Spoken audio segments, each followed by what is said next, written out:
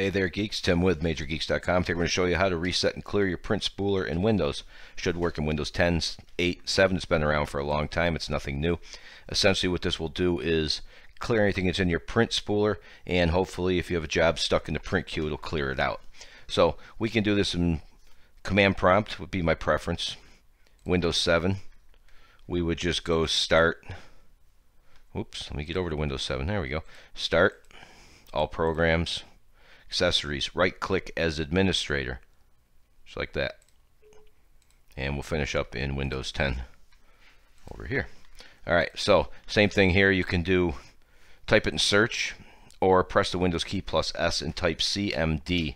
When it shows up, press run as administrator. There you have it. Now that we have the command prompt up, we're going to stop the print spooler so we can run a command and then start it again so your printer's working. So here we go. Really easy to do. Net stop spooler. So go ahead and type that in. NET stop SPOOLER. Press enter. Should be pretty quick. There we go. Now we'll jump back over to this page, which will be linked to with a little eye up here in the video and in the video description.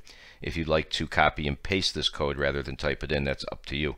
Whatever's good for you. Come on back to the command prompt. Let's press Control V keyboard keys together. Control V. And press enter.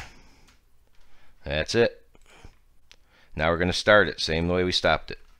Net start SPOOLER.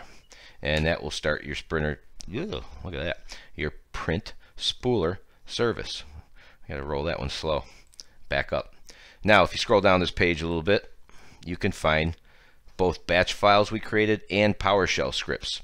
You click this link right here,